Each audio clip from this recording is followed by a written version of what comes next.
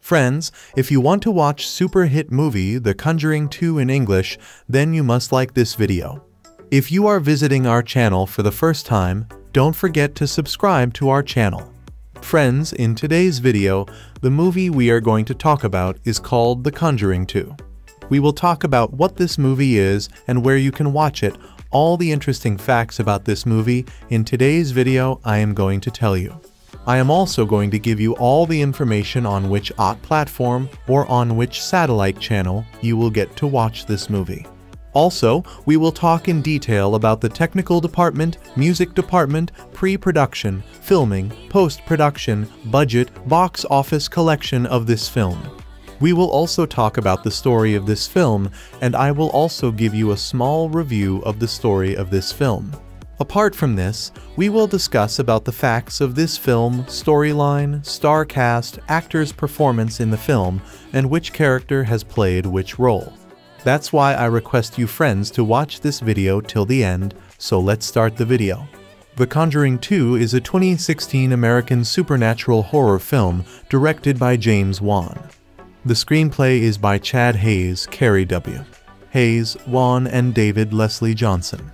It is the sequel to 2013's The Conjuring, the second installment in the Conjuring series, and the third installment in the Conjuring universe franchise.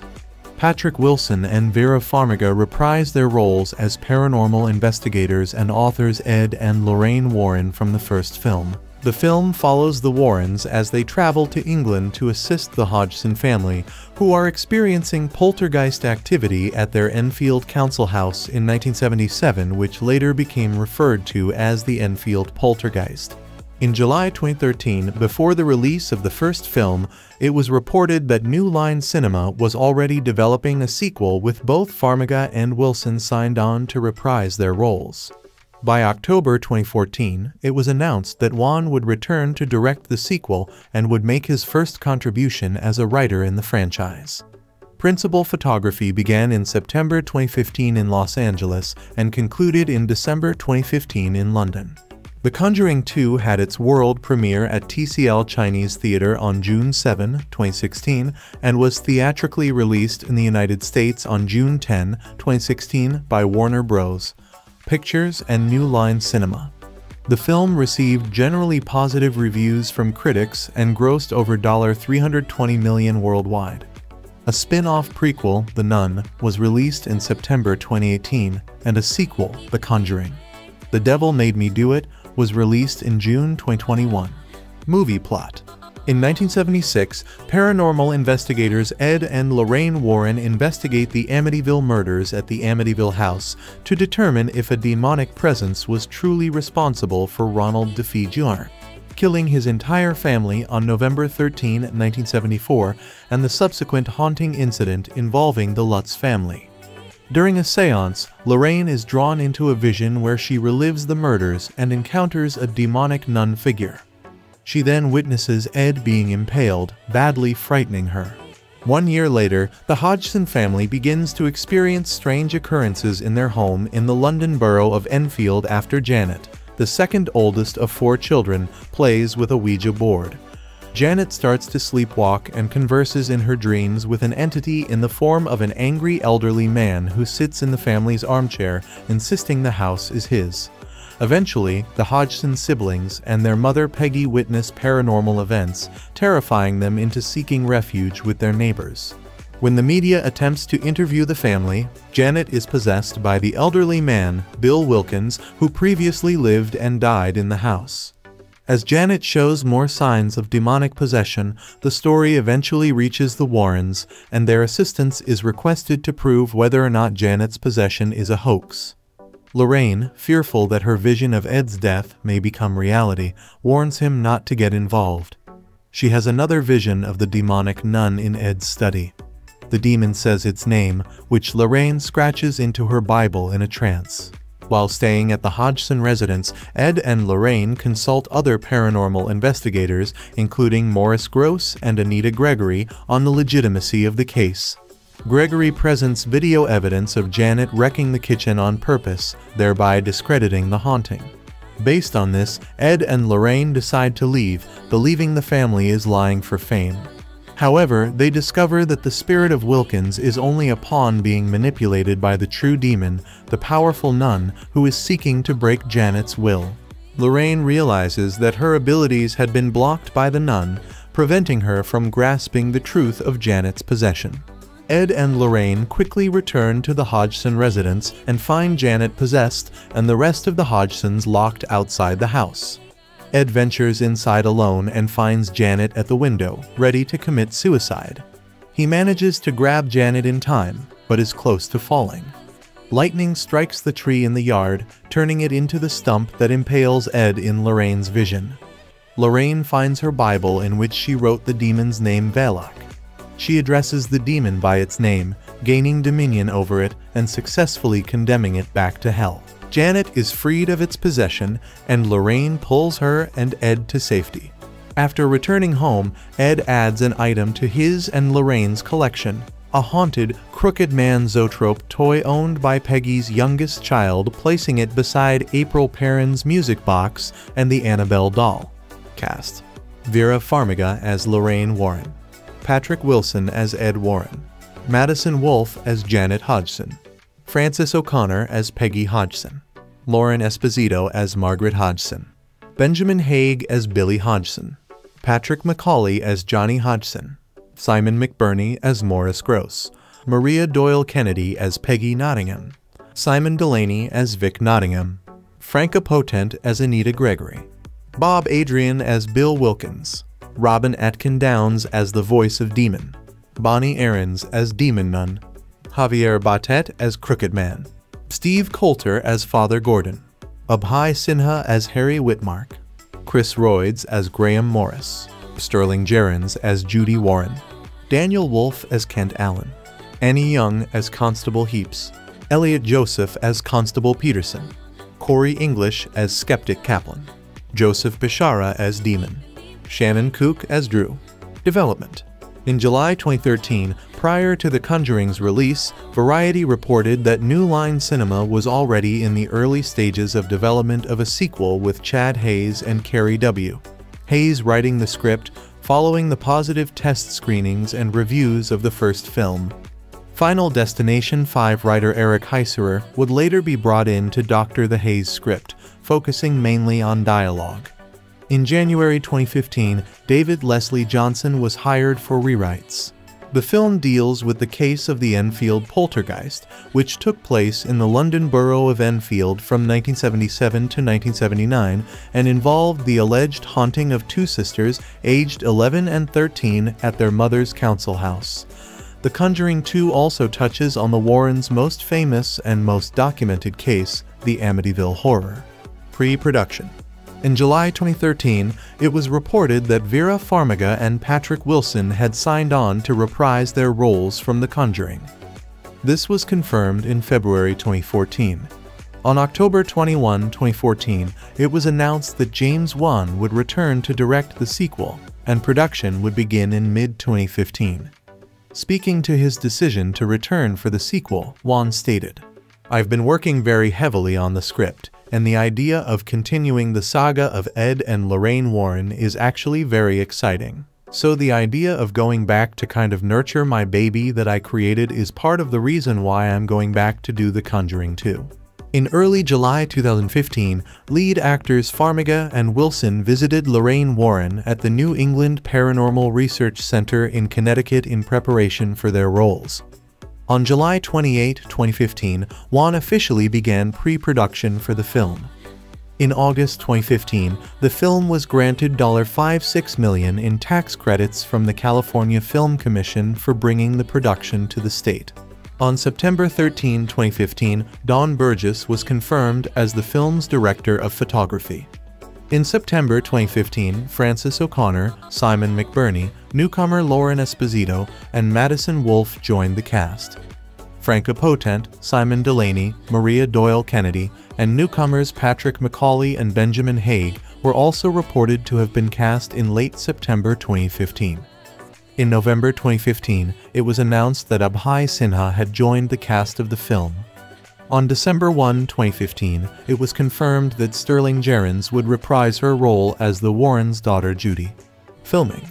Principal photography for The Conjuring 2 began on September 21, 2015 in Los Angeles, California, due to an inexplicable series of events during production of the first film.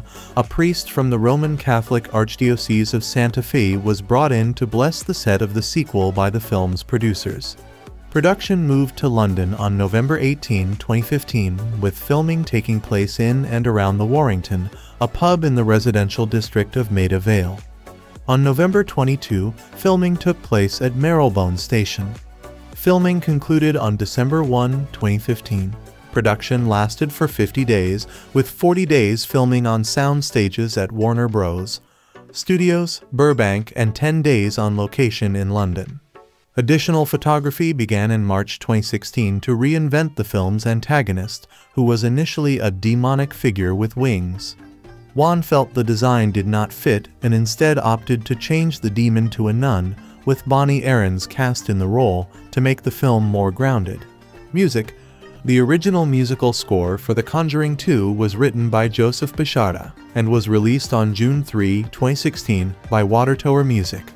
Bishara, a recurring collaborator of director James Wan, composed the score after having previously written the music for The Conjuring and the Insidious film series. Lead actor Patrick Wilson performs Elvis Presley's "Can't Help Falling in Love" on a guitar in the film, while songs such as The Clash's "London Calling", Bee Gees' "I Started a Joke", and the traditional nursery rhymes "This Old Man" and "There Was a Crooked Man" are also featured. Composer Mark Isham's family themes from the first film, Photograph and Happy Family, were also used in The Conjuring 2. Marketing. In December 2015, Entertainment Weekly released the first image from the film, introducing the character portrayed by Madison Wolfe. On January 6, 2016, James Wan posted a teaser clip to his social media accounts revealing that the first official trailer would debut the following day. Also on January 6, Yahoo! Movies exclusively released 2 stills from the film, featuring Vera Farmiga and Patrick Wilson. On March 26, 2016, Wan premiered the full-length trailer at WonderCon. In the weeks leading up to the film's premiere, TV spots began airing.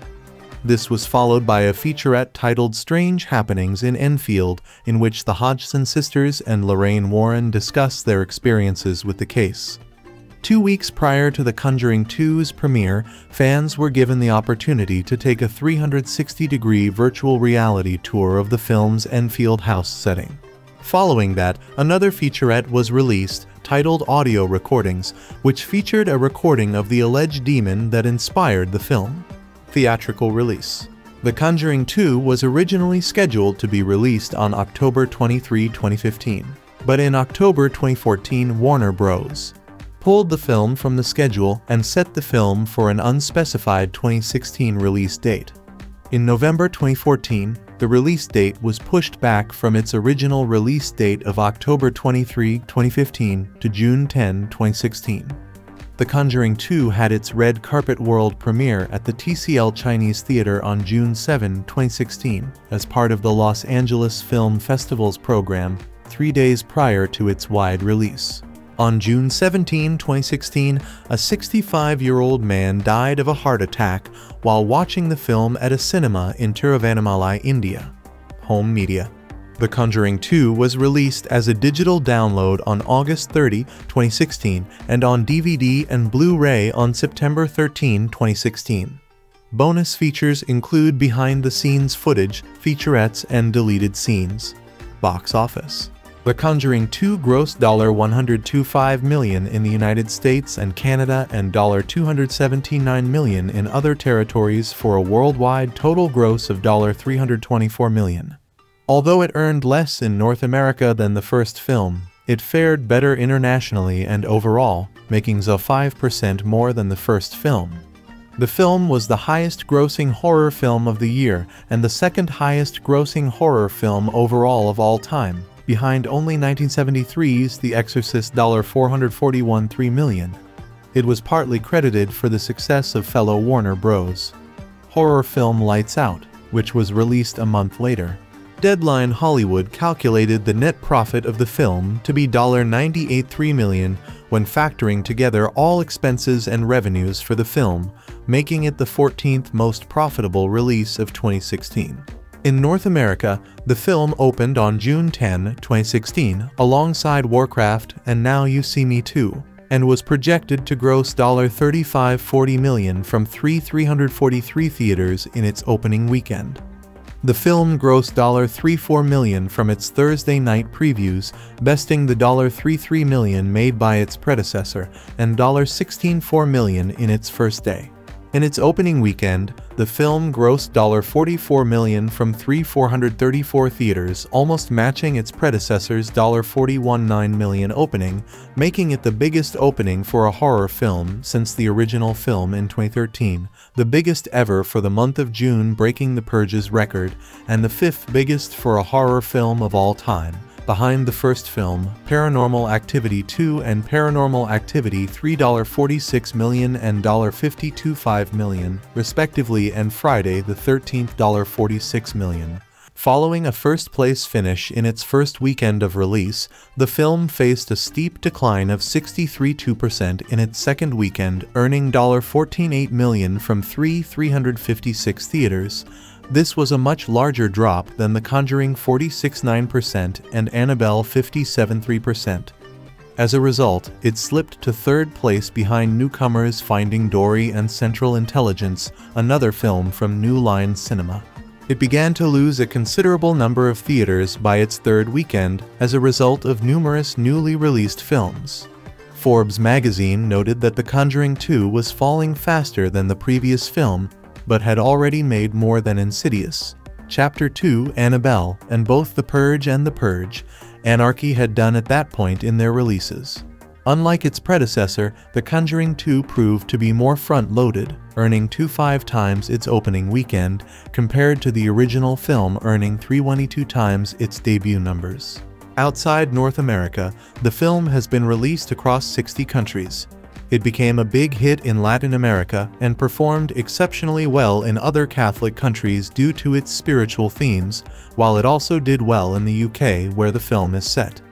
It was released across 44 countries the same weekend as its United States release and grossed $51.5 million in its opening weekend from 10,400 screens, debuting in second place behind Warcraft. It added another $43.1 million in its second weekend from a total of 57 countries, as well as passing the $100 million threshold. However, it still remained in second place at the international box office, behind then newcomer Finding Dory. It recorded the biggest opening day of all time for a horror film in 24 markets, including Mexico $16 million, Brazil $735,000, Australia $401,000, and all of Latin America. Moreover, in terms of opening weekend, the film scored the biggest opening for a horror film in 26 markets, including Mexico $9 million, Brazil $41 million, and Australia $3 million. In Argentina, the film scored the second biggest opening for Warner Bros., with $285 million, behind only Batman v Superman: Dawn of Justice. In South Korea, the film opened to $4 million, France to $37 million, Spain to $185 million, Russia to $175 million, and Italy to $11 million. The film faced stiff competition against Central Intelligence in Germany, making $21 million in its opening weekend, placing in second behind the aforementioned film. In the United Kingdom, the film earned an opening weekend of £46 million, $68 million from 504 theaters, over twice its predecessor's opening $3 million. In terms of total earnings, its biggest markets outside of North America were in Mexico $20 million, the United Kingdom $15.3 million, South Korea $11.5 million, and India $11.5 million. It has become the highest-grossing Warner Bros. film in Chile with a total gross of $5.4 million. Critical response. On Rotten Tomatoes, the film has an approval rating of 80% based on 254 reviews, with an average rating of 7,010. The site's critical consensus reads, "The Conjuring 2 can't help but lose a bit of its predecessor's chilly sting through familiarity, but what remains is still a superior ghost story told with spine-tingling skill." On Metacritic, the film has a score of 65 out of 100, based on 38 critics, indicating generally favorable reviews.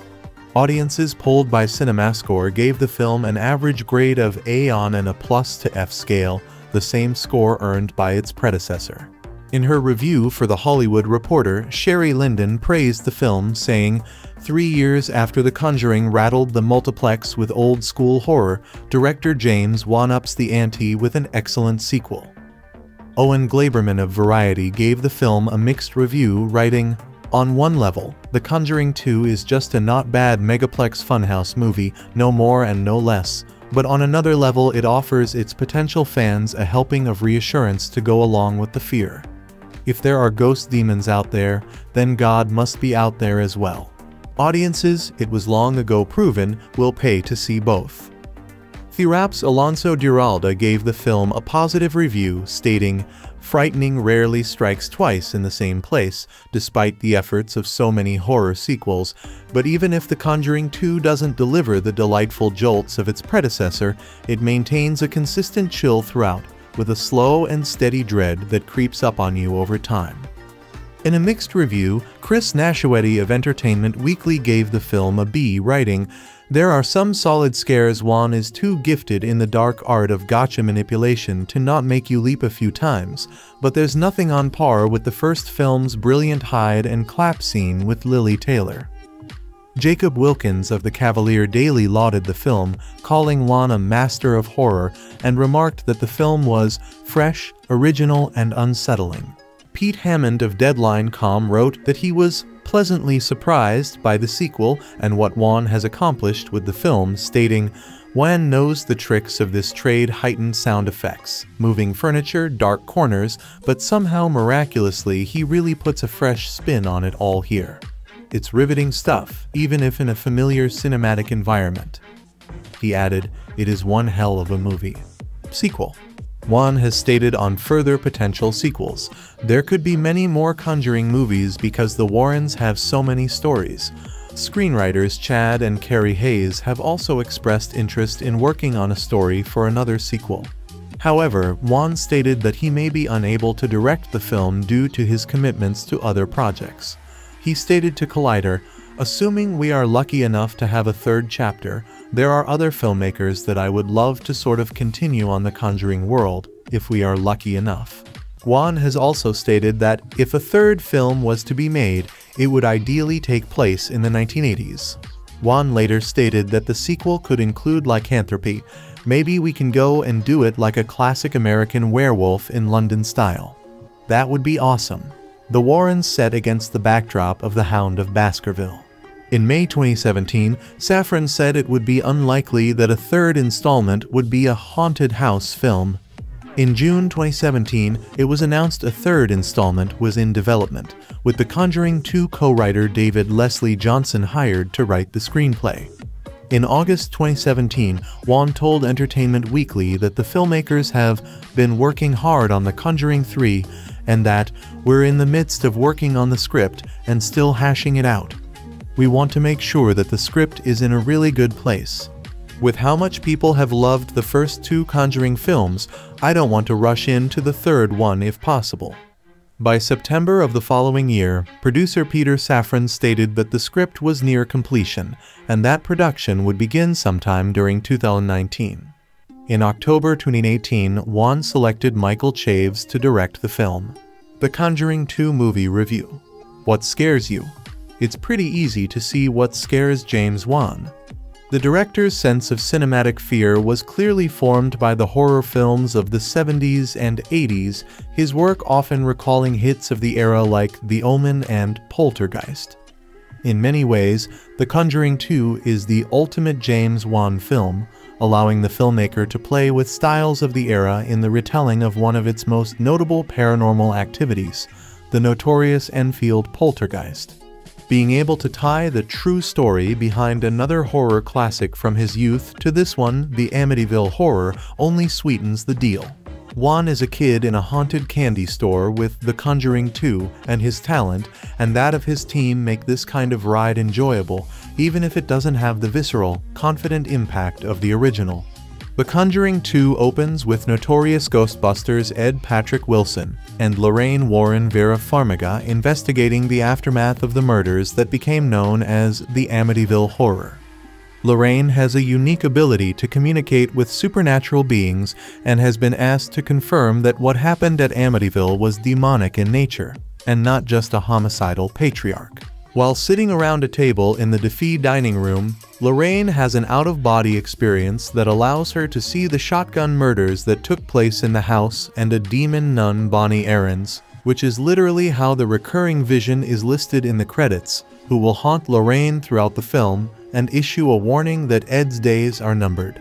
After the Amityville prologue, the action jumps to Enfield, England. We know we're in England because Juan, never a particularly subtle director, uses London Calling on the soundtrack, an obvious choice more playful than annoying. We meet the Hodgson family, led by single mother Peggy Frances O'Connor and including 4 children. One of the girls is Janet Madison Wolfe, and she starts to have much bigger problems at home than when she was caught smoking by her teacher. It begins with sleepwalking, progresses to sounds in the middle of the night, and ultimately ends up in possession. A man named Bill Wilkins Bob Adrian seems to have the ability to take over the poor girl's body, even speaking through her, resulting in some infamous recordings in which a young girl sounds decidedly like an old man. And that's nowhere near as scary as the crosses that turn upside down or the visions of the crooked man. The local authorities get in touch with the Warrens, who make the trip to England to determine whether or not the Hodgsons are faking the haunting or stop them from becoming the next Amityville. Children in jeopardy, a put-upon mother, an old house. Sound familiar? It should. Juan and his screenwriters very purposefully hit many of the same beats as the first film, presenting us with a setup that often feels too similar and disappoints by comparison because O'Connor's character isn't given nearly the depth of Lily Taylor's in the original. Taylor's underrated work in that film helped ground the fear tactics in something real. The characters in The Conjuring 2 are secondary, introduced with minor definition mom worries about money, one of the boys stutters, etc., and then put upon enough that the Warrens have to save the day. Despite very solid work by Wolfe to capture the fear of a girl who has no idea what's going on as well as to be truly scary when she needs to be, the characters in The Conjuring 2 don't resonate, so we don't care as much about what happens to them. Which is not to say that Juan has entirely lost his ability to scare us. Working with ace cinematographer Don Burgess, a regular collaborator of Robert Zemeckis on everything from Forrest Gump, for which he won an Oscar, to Flight, Juan and his team have an incredible ability to produce fear with camera tricks and forced perspective. They'll start with a shot of a room, zoom in on a face, and then quick zoom out to reveal something crucial has changed. They avoid traditional jump scare edits, knowing that it's much scarier to stay in one shot as the normal world becomes terrifying around and in it. And they love playing with supernatural POV, that floating camera above the action in the house, and with what they allow us to see.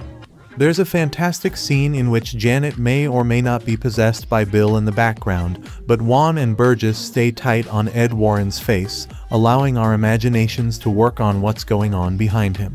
At its best, Juan's incredible camera skills blend with his playfulness, the sound of someone or something whistling "This Old Man," a fire engine toy moving on its own, a dog bell that every modern horror viewer knows will eventually signal menace to create the kind of thrill ride the director is so clearly trying to replicate.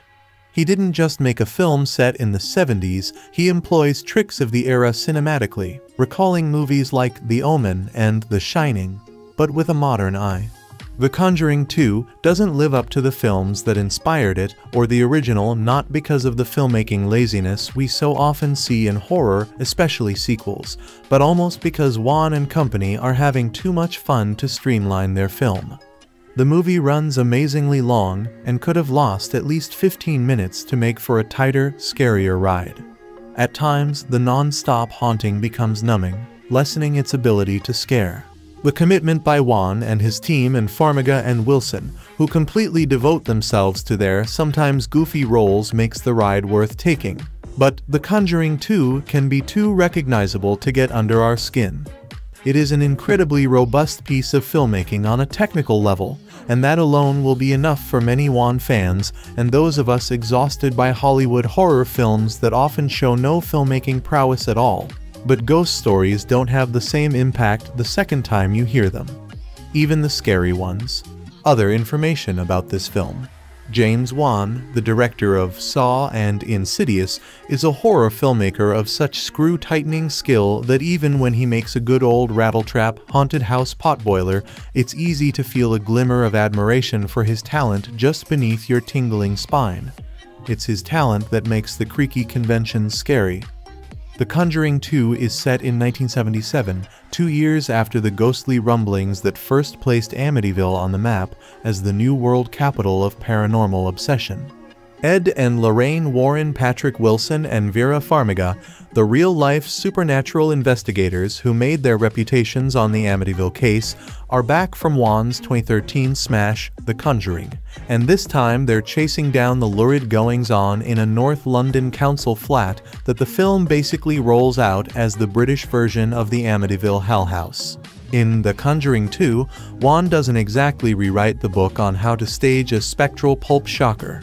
Telling the story of Peggy Hodgson Francis O'Connor, a beleaguered single mother, and her 4 children, who are being menaced by undead spirits, Wan digs into a standard playbook of spook show gambits. There are punishingly loud door knocker from hell poundings on the soundtrack. There's an old, gray, dead-looking man who looms up just when you're sure he's not going to. And then, of course, there's that timeless old chestnut, demonic possession, a theme a great many moviegoers take deadly seriously, though you'd think that a lavish attempt to replay The Exorcist again 43 years later might start to seem a little old hat. Wan is banking on the idea that the hat is so old it's new again that yesterday's hurtling furniture and levitating preteen girl and croaky electromagnetic devil voice can add up to today's retro freakout. It can, but only if the audience is willing to revel in Wan's repertoire of Baroque terror and not worry that they're basically watching a rerun. The Conjuring 2 makes it easy to revel, because Wan has a gift that most slam-bang horror directors today do not. A sense of the audience, of their rhythm and pulse, of how to manipulate a moment so that he's practically controlling your breathing.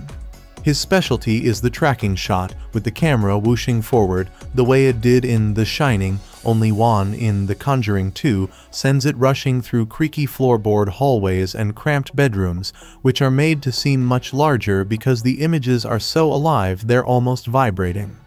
All that restless movement suggests a force outside the camera, one the rooms themselves can barely contain. The visual energy of Wan's filmmaking turns a homely 10x12 back bedroom into an abyss. If he ever bottoms out as a filmmaker, he'd make a terrific real estate broker. Wan is also a wizard of timing, and in The Conjuring 2, he toys with the audience by throwing something routinely unsettling at us, like, say, a toy fire truck that starts to move on its own, then letting that omen of menace pass, at which point the movie will simply pause, stopping dead in its tracks. It's right there, in the middle of that vacuum of quiet, that our anxiety starts to rush in. In The Conjuring 2, Wan also finds room for his favorite ghost story fetish object, the one that he's become a master of, especially in his best movie, Insidious. The face. The face that's staring through the window. Staring through the dark. The face that's coming to get you. Somewhere on his office wall, James Wan must have tacked up a 3x5 card that reads, "All you need to make a hit horror film is one truly god-awful face." In The Conjuring 2, he's got one, and it's a real rock star of a ghoul. Lorraine Warren first glimpses it in the film's prologue, set during a seance in the Amityville house. Lorraine's body, or rather, her spirit, gets up from the table and wanders through the house, where she sees a premonition of her husband's death, and then she sees the really scary thing, a nightmare nun, with piercing raccoon eyes sunken into a face that opens into a bloody grimace of death. This shed demon looks like Marilyn Manson posing for the world's most blasphemous album cover. It's more than scary, it's crazy creepy. this is not your father's haunting. But the rest of the movie sort of is.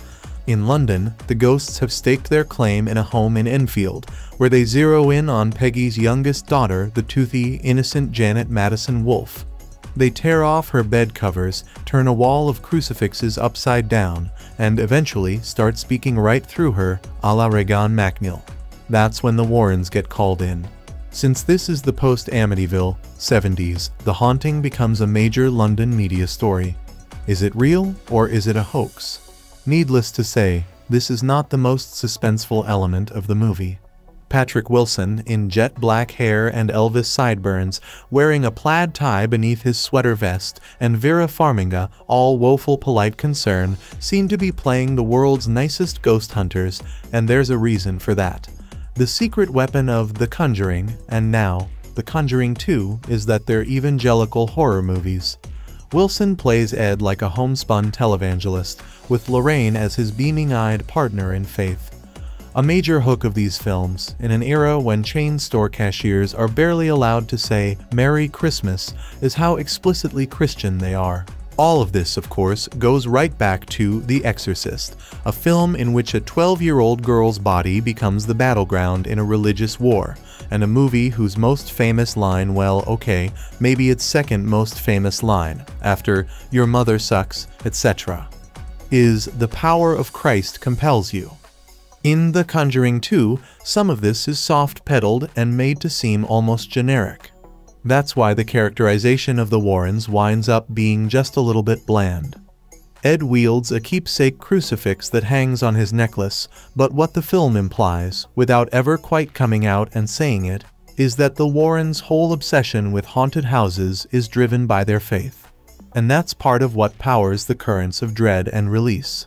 On one level, The Conjuring 2 is just a not bad megaplex funhouse movie, no more and no less. But on another level, it offers its potential fans a helping of reassurance to go along with the fear.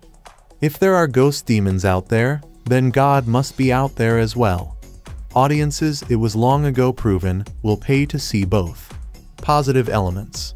Whatever the entity in Enfield is, playful poltergeist, crafty demon, or attention-seeking 11-year-old, the Warrens want to do whatever they can to help sort it out. They're a very helpful couple on a whole host of levels, really, and whatever needs doing, fixing a leaky pipe, honing their Elvis impressions to give the kids a much-needed laugh, or tracking down a sinister specter, Ed and Lorraine will do it, even at great peril to their own lives. That said, the Warrens aren't cavalier about their well-being. They care very much about each other and put a premium on each other's safety. There are a few fleeting moments, in fact, where The Conjuring 2 feels almost as much like a romance as it does a horror flick. Ed and Lorraine look at each other lovingly. They talk about how they were meant for each other. In words and actions, they bear out Matthew 19:6, becoming no longer two but one flesh. The verse continues with, "What therefore God has joined together, let not man separate." Or ghost either. Spiritual elements. The Conjuring 2 is an inherently spiritual story, filled with ghosts and demons and other supernatural elements. But this horror tale also comes with an inescapably Christian bent to it. The ghost haunting the Hodgsons is that of Bill Wilkins, a man who apparently died in the same beat-up easy chair that still graces a dilapidated corner of the living room. He is, it's suggested, roused by Janet and her older sister, Margaret, who play around with a homemade Ouija board. He communicates through Janet, moves furniture sometimes quite forcefully, and, as mentioned, occasionally bites. More malevolent is a demonic figure that often dresses as a nun. These supernatural beings don't have much fondness for Christianity. When asked why he doesn't simply move on, the ghost speaking through Janet says he's not a heaven guy. And when a crucifix is brandished at him again, while he's possessing Janet, he cowers and speaks what seems to be gibberish. After Janet and Margaret vacate their bedroom, seemingly the most active room in the house, the family decides to festoon the walls of the room with crosses. When asked if the crosses put an end to the disturbances, Mother Peggy Hodgson sadly says no, and in one creepy scene, all the crosses slowly rotate on their own to hang upside down. Still, there's no question about who's really in charge here, God. The Warrens are Christians, and they go into these situations armed mainly with their faith. Ed relates how, when he was a little boy, something grabbed him under his bed. His dad forced him to face his fears with the help of a crucifix he still wears, telling Ed to tell the thing to leave or face a god who was going to kick its butt. Prayers are said to combat the supernatural evil in play, and a demon is confronted by way of its proper name. Lorraine reads a Bible. The Catholic Church shows a willingness to help the Hodgsons, but a priest tells the Warrens that they need to first know if the home's supernatural issues are real. A paranormal researcher talks about his dead daughter, and he longs to prove, beyond a shadow of a doubt, that there is a life beyond this. He expresses his belief that his daughter, after she died, was trying to communicate with him. There's talk of a white light during a protective seance. Lorraine says their adventures in Amityville were as close to hell as I ever want to get. Ed reassures Lorraine regarding her visions, saying, "If God is showing you my death, it's for a reason." Sexual content. The Warrens sleep in a pair of twin beds in the Hodgsons' house. Ed tells Lorraine he's not sure he can spend the night so far away from her. Lorraine saucily quips that it'll give him something to look forward to when they go home. Camilla, a friend of Janet's, discusses her plans to sneak out of her house and perhaps let a boy French kiss her. The two are unfairly mocked for being lesbos by classmates. We learn that Peggy's husband had twins with the woman around the corner. A comical cross-dresser appears briefly on a television screen. Violent content. The Conjuring 2 is more frightening than grotesque, but the threat of violent death is pervasive, and twice in visions, we see someone skewered through the chest by a huge, pointed hunk of wood. Also in visions, someone's head is snapped back in a violent, disturbing manner. In a flashback vision, 5 people, sleeping in their own beds, are shot. Blood stains their pajamas and, in one case, spatters a headboard. An evil entity forces someone to choke herself. Dishes and furniture are thrown about violently. 2 people are bitten, leaving painful-looking puncture wounds. A girl is thrown into a wall. Others are thrown into and buried under furniture. A character seems to get attacked by the draperies. Someone gets wedged into an almost impossible position in a closet. An unexpected burst of hot water is temporarily blinding. People find themselves pinned to ceilings and yanked, somehow, into locked rooms. They're threatened with knives. We hear about a death. Spirits verbally threaten the living. Crude or profane language. British-leaning profanities are more common than American ones here, with characters uttering bloody half a dozen times and WNker once. We hear A and H twice each, along with a few misuses of God's name. Drug and alcohol content. Camilla smokes. She makes Janet hold her cigarette just as a teacher comes around the corner and catches them. The horrified teacher pushes them toward the school to get their punishment, but then picks up the cigarette and takes a long drag herself. Later, Janet's mother, Peggy, scolds the girl for smoking while smoking a cigarette herself. Other negative elements. Janet's brother Billy is bullied because he stutters. Spoiler warning: Janet is caught fabricating a poltergeist incident, breaking dishes, turning over furniture, and bending knives when no one is looking except for the video camera positioned outside. Conclusion: not just ghosts stalk The Conjuring 2. There also lingers a sense of uncertainty, doubt as to whether these ghosts and demons are really there, or whether the whole thing is just an imaginative prank perpetrated by a disturbed little girl or a hoax carried out by a desperate, publicity-seeking family. One doubter, parapsychologist Anita Gregory, outlines why she's skeptical of the Hodgsons' claims and wonders aloud what's worse: demons or the people who prey on others' belief in them. The demons, Lorraine tells her matter-of-factly, are worse. So they are. The Conjuring 2 is based, loosely, on a true story, one of the most famous, most documented cases of a supposed haunted house on record, a closing slide suggests. If you look at the actual case history, you'll find that much of the documentation leaves lots of room for a practical joke interpretation. Pictures of the real Janet Hodgson supposedly levitating could just as well be her jumping. Tapes of her channeling Bill Wilkins could be the product of a strange, otherwise documented abnormality in her larynx. Years later, Janet admitted to the Daily Mail that she had indeed fabricated at least some of the home's supposed paranormal activity. But in the movie, there's little question that the demons are real and really bad. And to face real-life demons, not bullying or broken families or adolescent insecurity that we might metaphorically refer to as demons, but literal denizens of hell, you need help. You need God. And yes, The Conjuring 2 explicitly says so, wielding more explicitly Christian content than many a Christian movie. Its writers, Chad and Carey Hayes, are Christians, and even secular reviewers have noted the thread of faith running through the film. Variety's Owen Glaberman says the movie offers a helping of reassurance to go along with the fear. If there are ghost demons out there, then God must be out there as well. That's a lovely lesson to learn in a horror movie, for sure.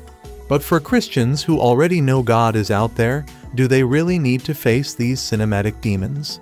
The Conjuring 2, like its hide-behind-the-seat forebear, is a truly frightening movie. Director James Wan, who directed the original Saw and both Insidious movies, knows how to scare an audience, how to agitate moviegoers.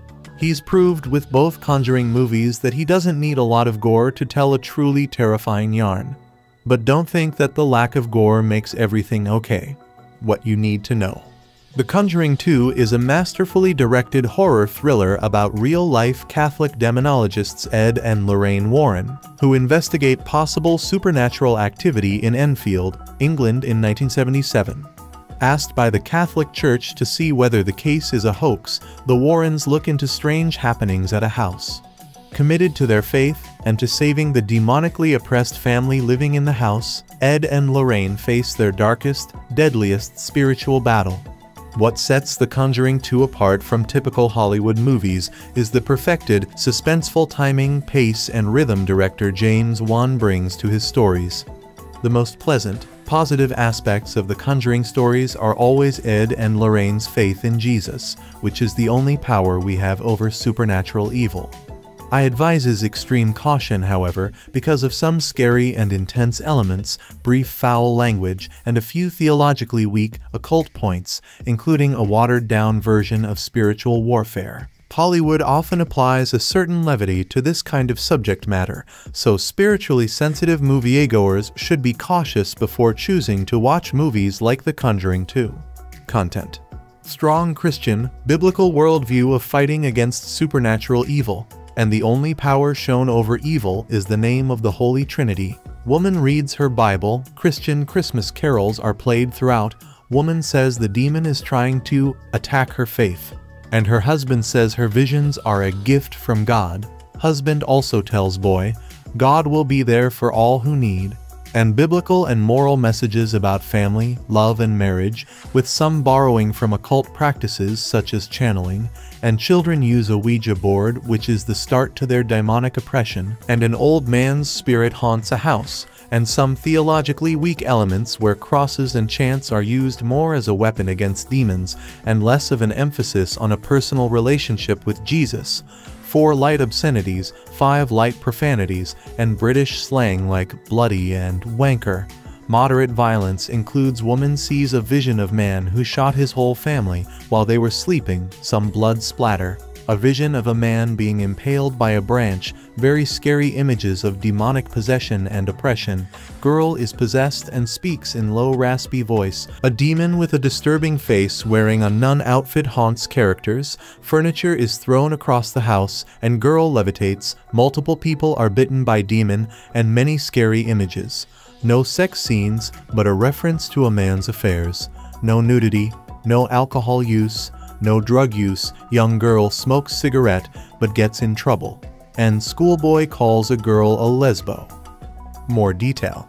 The Conjuring 2 is masterfully directed horror thriller about the Catholic real-life demonologists Ed and Lorraine Warren who investigate a case of supernatural activity in Enfield, England in 1977. Stateside, the Warrens are looking into the Amityville horror case that gained a lot of press, but much of which claimed the case was a hoax. The cases start to wear on Lorraine, especially when an evil spirit communicates its desire to hurt Lorraine by killing Ed. She asks Ed if they can stop taking cases. Meanwhile, in England, Peggy Hodgson, a single mother of 4, is struggling to get by since her ex-husband won't pay child support. One night, the second oldest daughter Janet plays around with an Ouija board that sets off unusual happenings during the night. It begins with little things like sleepwalking or hearing thumping noises around the house. The demonic disturbance escalates when Janet's sister Margaret hears Janet talking in weird voices and furniture starts flying across the room. Peggy seeks help from a neighbor and the police show up. Much to their dismay, the police also witness the strange activity. The stories of the House of Strange Happenings reach the press, leading to one infamous interview with Maurice Grosse, a member of the Society for Psychical Research. Grosse and his team interview Janet, and a ghastly voice of a 72-year-old deceased man named Bill Wilkins speaks to the investigators through Janet. Even with a number of witnesses and documentation, many are skeptical of the Hodgson story. They claim the children are playing pranks or using ventriloquism for the sake of publicity or money. Catholic Church officials approach the Warrens. They don't want to get involved in the case until the Warrens can confirm it's not a hoax. Reluctantly, the two agree to take on another case. Arriving in Enfield, Lorraine doesn't notice anything particular sinister or evil about the house where the Hodgsons live, even though they do communicate to Bill Wilkins through Janet. However, as they continue to investigate, they begin to uncover a demonic entity so determined to destroy Lorraine's faith that it may very well kill Ed. A few things must first be said about The Conjuring 2 before it can be properly analyzed. The screenwriters smartly address the critics of this particular case who claim it was a hoax. While the movie doesn't side with the critics for obvious reasons, this purposeful inclusion reminds viewers not to immediately believe every claim of supernatural activity. While demonic evil does exist, discernment must be practiced so as not to fall prey to deceivers. Also, the Warrens' actual involvement in the Enfield case has been a disputed topic for a number of years, but hey, why should that stop Hollywood? That said, what sets The Conjuring 2 apart from typical Hollywood movies is the perfected timing, pace, and rhythm of suspense director James Wan brings to his stories. The most important part of a story is always character, however, and Ed and Lorraine are extremely compassionate and likable characters. This sequel puts their love and marriage at the front and center. This raises the stakes. Add in a component of mystery, fluid and immersive camera work, and very scary music, and the movie is a thrilling ride, though deeply disturbing. The most pleasant and positive aspects of the Conjuring stories are always Ed and Lorraine's faith. For example, Ed describes Lorraine's visions as a gift from God. Also, Lorraine says the demonic entity has taken on a blasphemous form to attack her faith. Finally, Lorraine is seen reading her Bible and invoking the name of the Holy Trinity, a strong power in the movie. While this is good, there are two problems with The Conjuring 2 that don't ruin the movie, but does hinder it.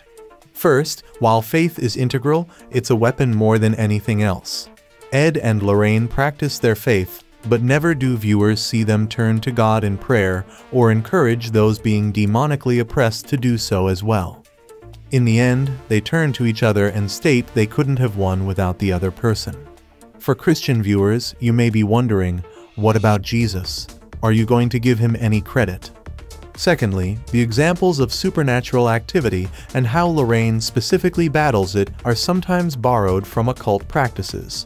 For instance, at the very beginning of the movie, Lorraine channels the murderer in the Amityville horror case in a fashion that looks very similar to a psychic circle. This is just one of a number of situations that is clearly influenced by Hollywood storytelling rather than orthodox teaching on demonic powers and how to engage with it. Both of these caveats are important to mention to remind readers that, while The Conjuring 2 may be based on a true story and demonic evil is very real, the movie is a Hollywood tale. Thus, it shouldn't be used as a how-to on overcoming spiritual oppression. Even with all the Hollywood elements, however, watching The Conjuring 2 viewers probably will get a strong sense that the filmmakers truly believe in the spiritual subject matter they're addressing. Before production began on the sequel, James Wan tweeted a photo of a priest blessing the set and praying over anyone who wanted prayer before they started filming. Even so, there's a levity to this subject matter that shouldn't be taken lightly. So, spiritually sensitive moviegoers should be cautious before choosing to watch movies like The Conjuring 2. All in all, while The Conjuring 2 has no explicit gore and very little foul language, the movie's subject matter, scary images, extremely tense moments, and theologically weaker elements require extreme caution. The Conjuring 2 is a 2016 American supernatural horror film directed by James Wan. The screenplay is by Chad Hayes, Carey W. Hayes, Wan, and David Leslie Johnson. It is the sequel to 2013's The Conjuring, the second installment in the Conjuring series, and the third installment in the Conjuring universe franchise. Patrick Wilson and Vera Farmiga reprise their roles as paranormal investigators and authors Ed and Lorraine Warren from the first film. The film follows the Warrens as they travel to England to assist the Hodgson family, who are experiencing poltergeist activity at their Enfield council house in 1977, which later became referred to as the Enfield poltergeist. In July 2013, before the release of the first film, it was reported that New Line Cinema was already developing a sequel with both Farmiga and Wilson signed on to reprise their roles. By October 2014, it was announced that Wan would return to direct the sequel and would make his first contribution as a writer in the franchise. Principal photography began in September 2015 in Los Angeles and concluded in December 2015 in London. The Conjuring 2 had its world premiere at TCL Chinese Theater on June 7, 2016, and was theatrically released in the United States on June 10, 2016 by Warner Bros. Pictures and New Line Cinema. The film received generally positive reviews from critics and grossed over $320 million worldwide. A spin-off prequel, The Nun, was released in September 2018, and a sequel, The Conjuring: The Devil Made Me Do It, was released in June 2021. Movie plot. In 1976, paranormal investigators Ed and Lorraine Warren investigate the Amityville murders at the Amityville house to determine if a demonic presence was truly responsible for Ronald DeFee Jr. killing his entire family on November 13, 1974, and the subsequent haunting incident involving the Lutz family. During a seance, Lorraine is drawn into a vision where she relives the murders and encounters a demonic nun figure. She then witnesses Ed being impaled, badly frightening her. 1 year later, the Hodgson family begins to experience strange occurrences in their home in the London borough of Enfield after Janet, the second oldest of 4 children, plays with a Ouija board. Janet starts to sleepwalk and converses in her dreams with an entity in the form of an angry elderly man who sits in the family's armchair, insisting the house is his. Eventually, the Hodgson siblings and their mother Peggy witness paranormal events, terrifying them into seeking refuge with their neighbors. When the media attempts to interview the family, Janet is possessed by the elderly man, Bill Wilkins, who previously lived and died in the house. As Janet shows more signs of demonic possession, the story eventually reaches the Warrens, and their assistance is requested to prove whether or not Janet's possession is a hoax. Lorraine, fearful that her vision of Ed's death may become reality, warns him not to get involved. She has another vision of the demonic nun in Ed's study. The demon says its name, which Lorraine scratches into her Bible in a trance. While staying at the Hodgson residence, Ed and Lorraine consult other paranormal investigators, including Morris Gross and Anita Gregory, on the legitimacy of the case. Gregory presents video evidence of Janet wrecking the kitchen on purpose, thereby discrediting the haunting. Based on this, Ed and Lorraine decide to leave, believing the family is lying for fame. However, they discover that the spirit of Wilkins is only a pawn being manipulated by the true demon, the powerful nun, who is seeking to break Janet's will. Lorraine realizes that her abilities had been blocked by the nun, preventing her from grasping the truth of Janet's possession. Ed and Lorraine quickly return to the Hodgson residence and find Janet possessed and the rest of the Hodgsons locked outside the house. Ed ventures inside alone and finds Janet at the window, ready to commit suicide. He manages to grab Janet in time, but is close to falling. Lightning strikes the tree in the yard, turning it into the stump that impales Ed in Lorraine's vision. Lorraine finds her Bible in which she wrote the demon's name Valak. She addresses the demon by its name, gaining dominion over it and successfully condemning it back to hell. Janet is freed of its possession, and Lorraine pulls her and Ed to safety. After returning home, Ed adds an item to his and Lorraine's collection, a haunted, crooked man zoetrope toy owned by Peggy's youngest child, placing it beside April Perrin's music box and the Annabelle doll.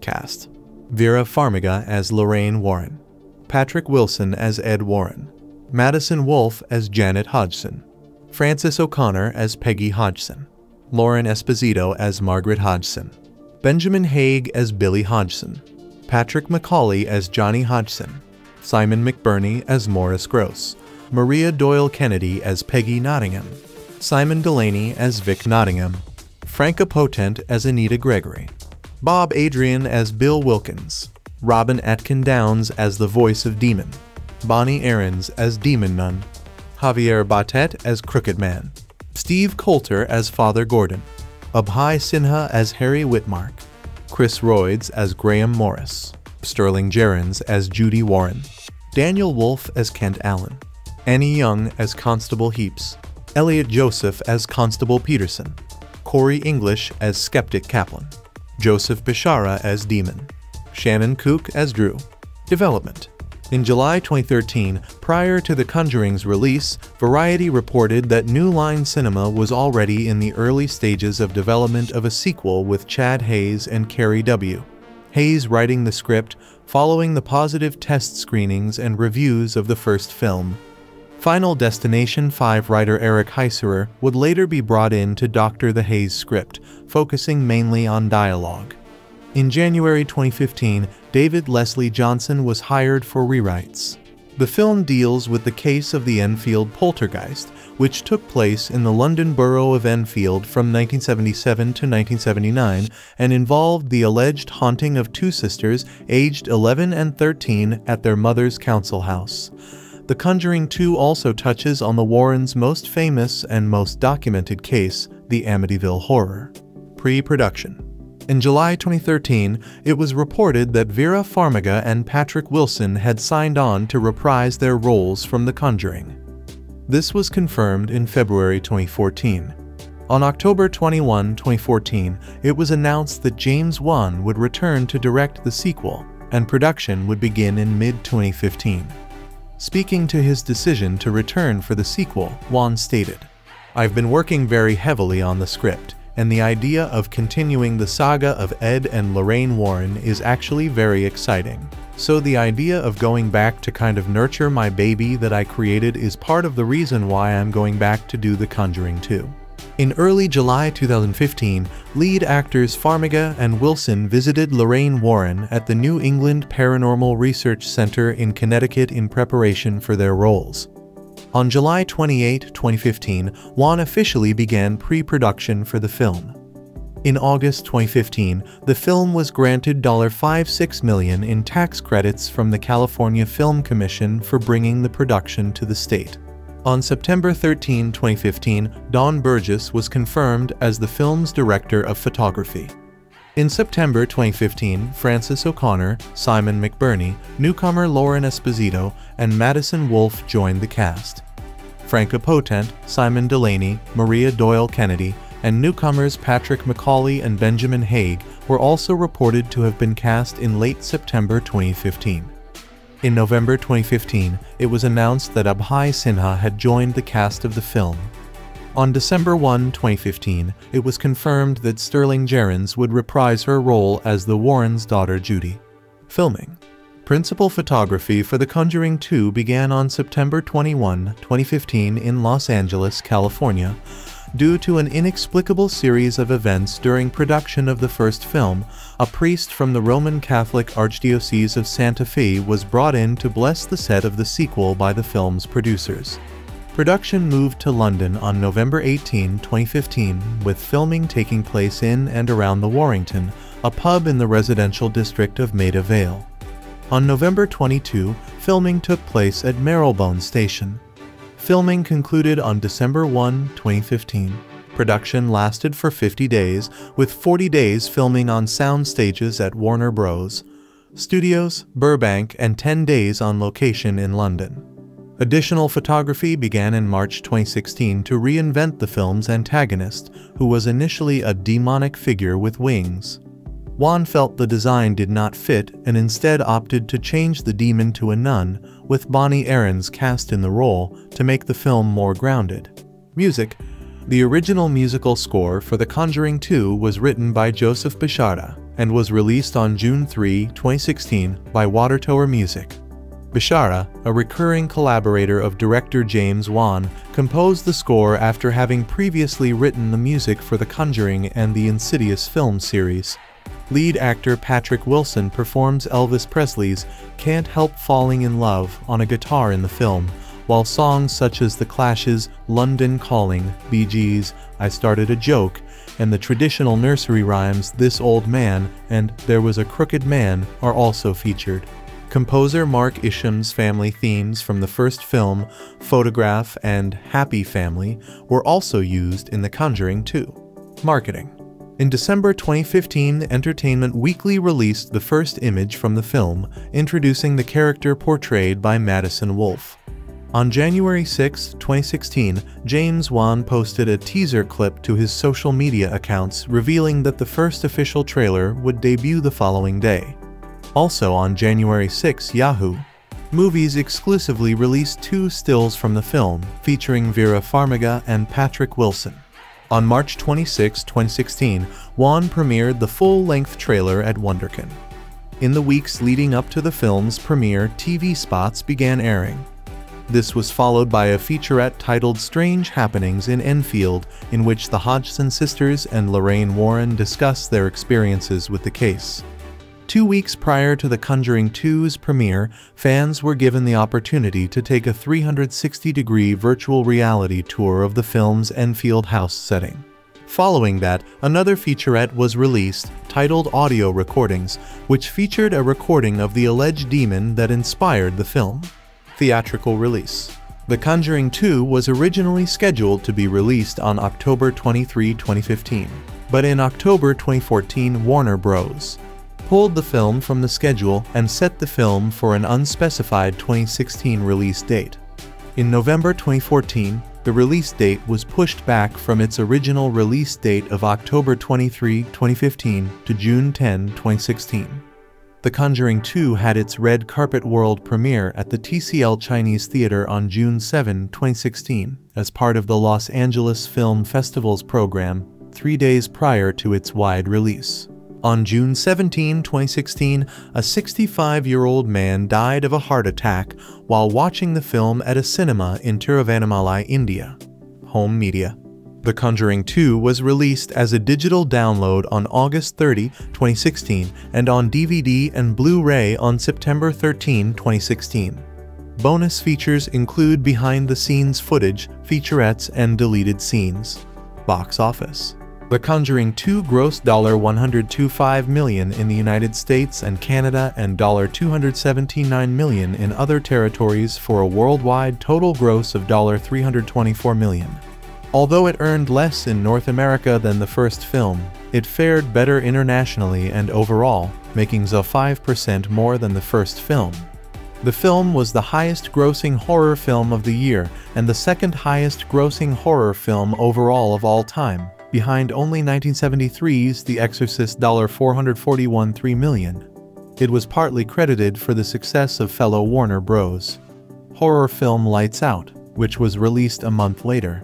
Deadline Hollywood calculated the net profit of the film to be $98.3 million when factoring together all expenses and revenues for the film, making it the 14th most profitable release of 2016. In North America, the film opened on June 10, 2016, alongside Warcraft and Now You See Me Too, and was projected to gross $35.40 million from 343 theaters in its opening weekend. The film grossed $34 million from its Thursday night previews, besting the $33 million made by its predecessor, and $16.4 million in its first day. In its opening weekend, the film grossed $44 million from 434 theaters, almost matching its predecessor's $41.9 million opening, making it the biggest opening for a horror film since the original film in 2013, the biggest ever for the month of June, breaking The Purge's record, and the fifth biggest for a horror film of all time, behind the first film, Paranormal Activity 2 and Paranormal Activity 3, $46 million and $52.5 million, respectively, and Friday the 13th, $46 million. Following a first-place finish in its first weekend of release, the film faced a steep decline of 63% in its second weekend, earning $14.8 million from 356 theaters. This was a much larger drop than The Conjuring 46.9% and Annabelle 57.3%. As a result, it slipped to third place behind newcomers Finding Dory and Central Intelligence, another film from New Line Cinema. It began to lose a considerable number of theaters by its third weekend as a result of numerous newly released films. Forbes magazine noted that The Conjuring 2 was falling faster than the previous film, but had already made more than Insidious, Chapter 2, Annabelle, and both The Purge and The Purge, Anarchy had done at that point in their releases. Unlike its predecessor, The Conjuring 2 proved to be more front-loaded, earning 2.5 times its opening weekend, compared to the original film earning 3.12 times its debut numbers. Outside North America, the film has been released across 60 countries. It became a big hit in Latin America and performed exceptionally well in other Catholic countries due to its spiritual themes, while it also did well in the UK where the film is set. It was released across 44 countries the same weekend as its United States release and grossed $51.5 million in its opening weekend from 10,400 screens, debuting in second place behind Warcraft. It added another $43.1 million in its second weekend from a total of 57 countries, as well as passing the $100 million threshold. However, it still remained in second place at the international box office, behind then newcomer Finding Dory. It recorded the biggest opening day of all time for a horror film in 24 markets, including Mexico $16 million, Brazil $735,000, Australia $401,000, and all of Latin America. Moreover, in terms of opening weekend, the film scored the biggest opening for a horror film in 26 markets, including Mexico $9 million, Brazil $41 million, and Australia $3 million. In Argentina, the film scored the second biggest opening for Warner Bros., with $285 million, behind only Batman v Superman: Dawn of Justice. In South Korea, the film opened to $4 million, France to $37 million, Spain to $185 million, Russia to $175 million, and Italy to $11 million. The film faced stiff competition against Central Intelligence in Germany, making $21 million in its opening weekend, placing in second behind the aforementioned film. In the United Kingdom, the film earned an opening weekend of £46 million, $68 million from 504 theaters, over twice its predecessor's opening $3 million. In terms of total earnings, its biggest markets outside of North America were in Mexico $20 million, the United Kingdom $15.3 million, South Korea $11.5 million, and India $11.5 million. It has become the highest-grossing Warner Bros. film in Chile with a total gross of $5.4 million. Critical response. On Rotten Tomatoes, the film has an approval rating of 80% based on 254 reviews, with an average rating of 7,010. The site's critical consensus reads, "The Conjuring 2 can't help but lose a bit of its predecessor's chilly sting through familiarity, but what remains is still a superior ghost story told with spine-tingling skill." On Metacritic, the film has a score of 65 out of 100, based on 38 critics, indicating generally favorable reviews. Audiences polled by CinemaScore gave the film an average grade of A on an A+ to F scale, the same score earned by its predecessor. In her review for The Hollywood Reporter, Sherry Linden praised the film, saying, "3 years after The Conjuring rattled the multiplex with old-school horror, director James Wan ups the ante with an excellent sequel." Owen Glaberman of Variety gave the film a mixed review, writing, "On one level, The Conjuring 2 is just a not bad megaplex funhouse movie, no more and no less. But on another level, it offers its potential fans a helping of reassurance to go along with the fear. If there are ghost demons out there, then God must be out there as well. Audiences, it was long ago proven, will pay to see both." TheWrap's Alonso Duralde gave the film a positive review, stating, "Frightening rarely strikes twice in the same place, despite the efforts of so many horror sequels, but even if The Conjuring 2 doesn't deliver the delightful jolts of its predecessor, it maintains a consistent chill throughout, with a slow and steady dread that creeps up on you over time." In a mixed review, Chris Nashawetti of Entertainment Weekly gave the film a B, writing, "There are some solid scares. Wan is too gifted in the dark art of gotcha manipulation to not make you leap a few times, but there's nothing on par with the first film's brilliant hide and clap scene with Lily Taylor." Jacob Wilkins of the Cavalier Daily lauded the film, calling Wan a master of horror, and remarked that the film was fresh, original, and unsettling.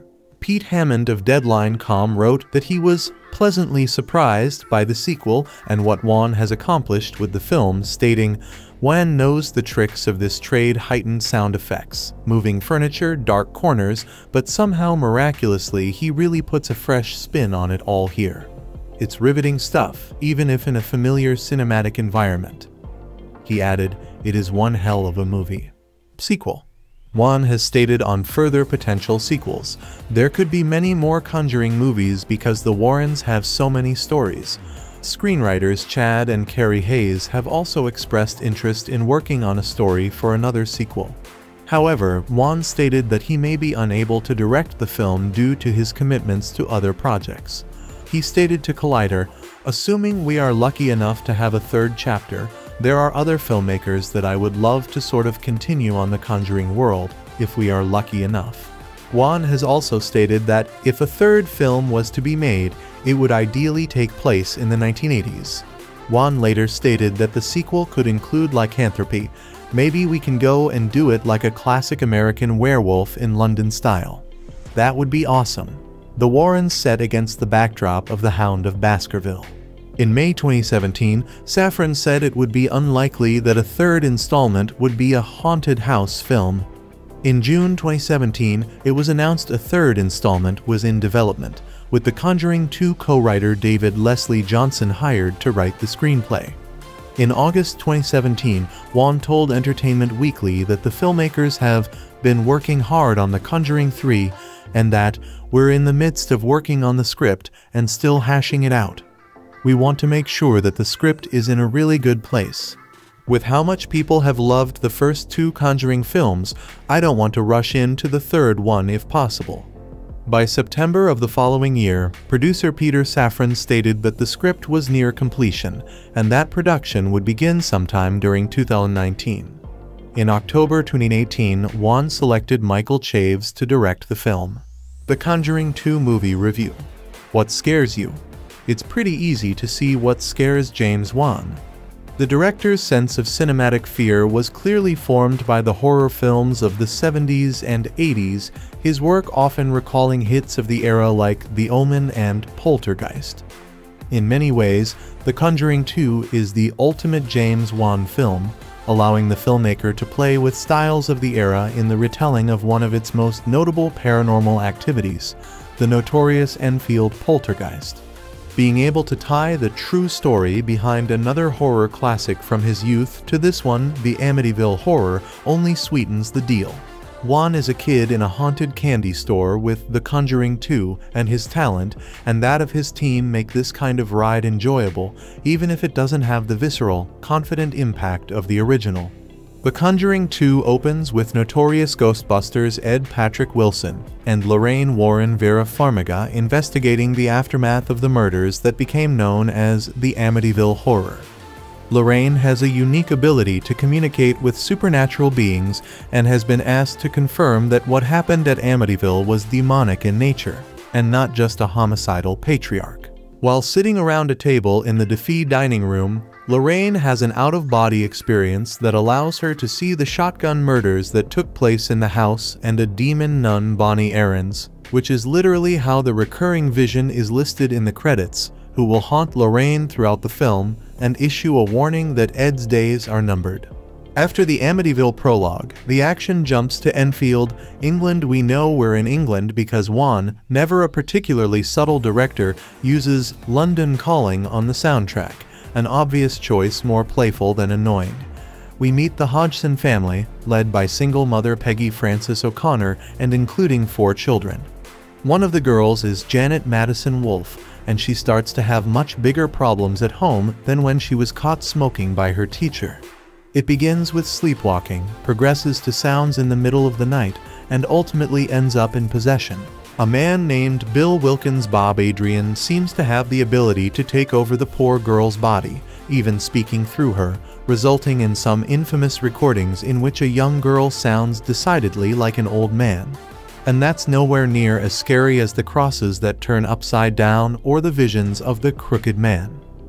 The local authorities get in touch with the Warrens, who make the trip to England to determine whether or not the Hodgsons are faking the haunting or stop them from becoming the next Amityville. Children in jeopardy, a put-upon mother, an old house. Sound familiar? It should. Juan and his screenwriters very purposefully hit many of the same beats as the first film, presenting us with a setup that often feels too similar and disappoints by comparison because O'Connor's character isn't given nearly the depth of Lily Taylor's in the original. Taylor's underrated work in that film helped ground the fear tactics in something real.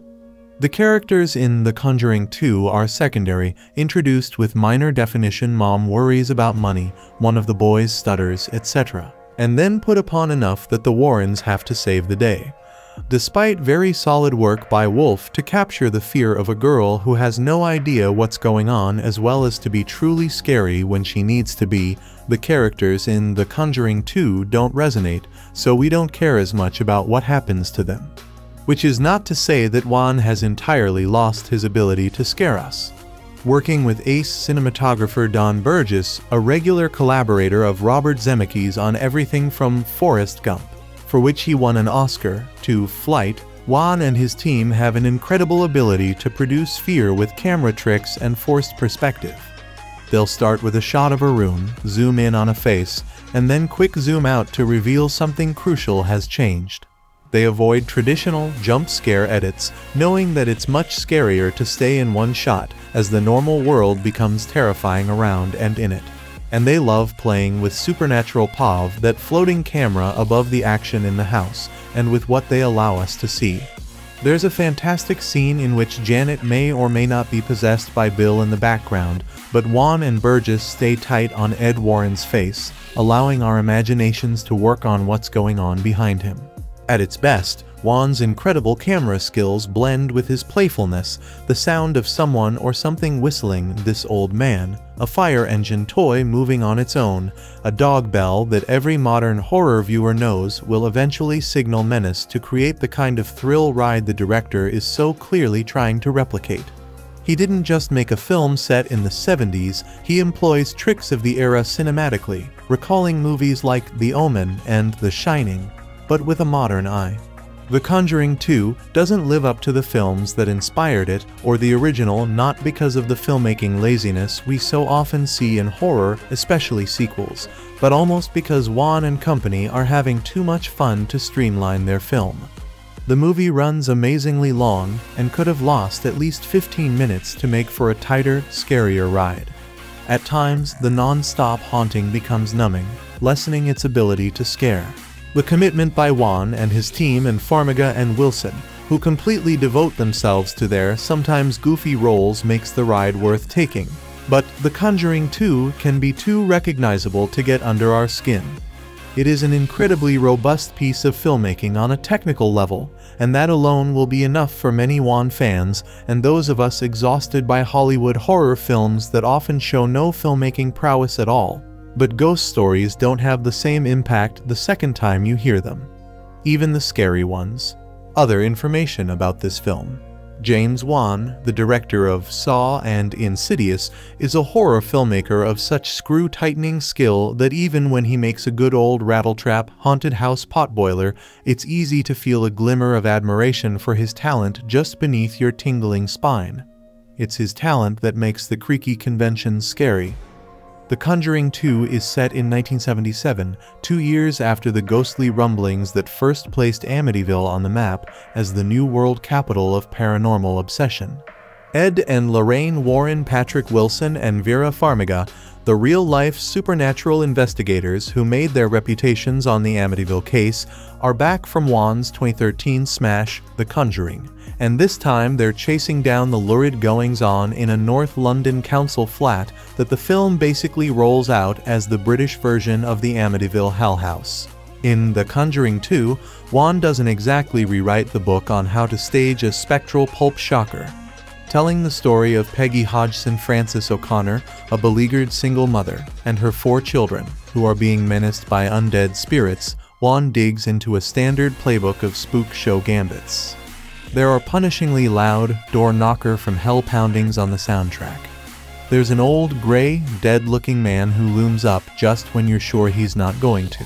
And then, of course, there's that timeless old chestnut, demonic possession, a theme a great many moviegoers take deadly seriously, though you'd think that a lavish attempt to replay The Exorcist again 43 years later might start to seem a little old hat.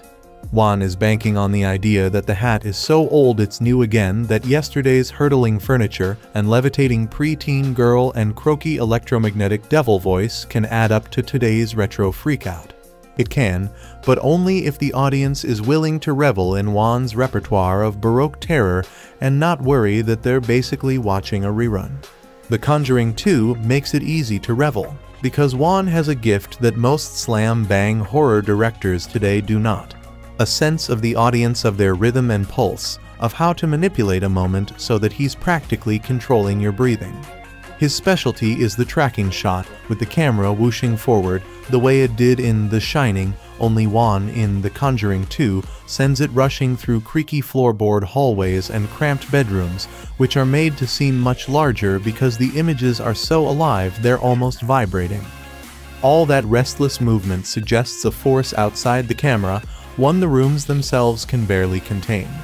The visual energy of Wan's filmmaking turns a homely 10x12 back bedroom into an abyss. If he ever bottoms out as a filmmaker, he'd make a terrific real estate broker. Wan is also a wizard of timing, and in The Conjuring 2, he toys with the audience by throwing something routinely unsettling at us, like, say, a toy fire truck that starts to move on its own, then letting that omen of menace pass, at which point the movie will simply pause, stopping dead in its tracks. It's right there, in the middle of that vacuum of quiet, that our anxiety starts to rush in. In The Conjuring 2, Wan also finds room for his favorite ghost story fetish object, the one that he's become a master of, especially in his best movie, Insidious, the face. The face that's staring through the window, staring through the dark. The face that's coming to get you. Somewhere on his office wall, James Wan must have tacked up a 3x5 card that reads, "All you need to make a hit horror film is one truly god-awful face." In The Conjuring 2, he's got one, and it's a real rock star of a ghoul. Lorraine Warren first glimpses it in the film's prologue, set during a seance in the Amityville house. Lorraine's body, or rather, her spirit, gets up from the table and wanders through the house, where she sees a premonition of her husband's death, and then she sees the really scary thing, a nightmare nun, with piercing raccoon eyes sunken into a face that opens into a bloody grimace of death. This shed demon looks like Marilyn Manson posing for the world's most blasphemous album cover. It's more than scary, it's crazy creepy. This is not your father's haunting. But the rest of the movie sort of is. In London, the ghosts have staked their claim in a home in Enfield, where they zero in on Peggy's youngest daughter, the toothy, innocent Janet Madison Wolfe. They tear off her bed covers, turn a wall of crucifixes upside down, and eventually start speaking right through her, a la Regan MacNeil. That's when the Warrens get called in. Since this is the post-Amityville 70s, the haunting becomes a major London media story. Is it real, or is it a hoax? Needless to say, this is not the most suspenseful element of the movie. Patrick Wilson, in jet black hair and Elvis sideburns, wearing a plaid tie beneath his sweater vest, and Vera Farmiga, all woeful polite concern, seem to be playing the world's nicest ghost hunters, and there's a reason for that. The secret weapon of The Conjuring, and now, The Conjuring 2, is that they're evangelical horror movies. Wilson plays Ed like a homespun televangelist, with Lorraine as his beaming-eyed partner in faith. A major hook of these films, in an era when chain store cashiers are barely allowed to say "Merry Christmas," is how explicitly Christian they are. All of this, of course, goes right back to The Exorcist, a film in which a 12-year-old girl's body becomes the battleground in a religious war, and a movie whose most famous line, well, okay, maybe its second most famous line, after "Your mother sucks," etc., is "The power of Christ compels you." In The Conjuring 2, some of this is soft-pedaled and made to seem almost generic. That's why the characterization of the Warrens winds up being just a little bit bland. Ed wields a keepsake crucifix that hangs on his necklace, but what the film implies, without ever quite coming out and saying it, is that the Warrens' whole obsession with haunted houses is driven by their faith. And that's part of what powers the currents of dread and release. On one level, The Conjuring 2 is just a not bad megaplex funhouse movie, no more and no less. But on another level, it offers its potential fans a helping of reassurance to go along with the fear. If there are ghost demons out there, then God must be out there as well. Audiences, it was long ago proven, will pay to see both. Positive elements. Whatever the entity in Enfield is, playful poltergeist, crafty demon, or attention-seeking 11-year-old, the Warrens want to do whatever they can to help sort it out. They're a very helpful couple on a whole host of levels, really, and whatever needs doing, fixing a leaky pipe, honing their Elvis impressions to give the kids a much-needed laugh, or tracking down a sinister specter, Ed and Lorraine will do it, even at great peril to their own lives. That said, the Warrens aren't cavalier about their well-being. They care very much about each other and put a premium on each other's safety. There are a few, fleeting moments, in fact, where The Conjuring 2 feels almost as much like a romance as it does a horror flick. Ed and Lorraine look at each other lovingly. They talk about how they were meant for each other. In words and actions, they bear out Matthew 19:6, becoming no longer two but one flesh. The verse continues with, "What therefore God has joined together, let not man separate." Or ghost either. Spiritual elements. The Conjuring 2 is an inherently spiritual story filled with ghosts and demons and other supernatural elements. But this horror tale also comes with an inescapably Christian bent to it. The ghost haunting the Hodgsons is that of Bill Wilkins, a man who apparently died in the same beat-up easy chair that still graces a dilapidated corner of the living room. He is, it's suggested, roused by Janet and her older sister, Margaret, who play around with a homemade Ouija board. He communicates through Janet, moves furniture sometimes quite forcefully, and, as mentioned, occasionally bites. More malevolent is a demonic figure that often dresses as a nun. These supernatural beings don't have much fondness for Christianity. When asked why he doesn't simply move on, the ghost speaking through Janet says he's not a heaven guy. And when a crucifix is brandished at him again, while he's possessing Janet, he cowers and speaks what seems to be gibberish. After Janet and Margaret vacate their bedroom, seemingly the most active room in the house, the family decides to festoon the walls of the room with crosses.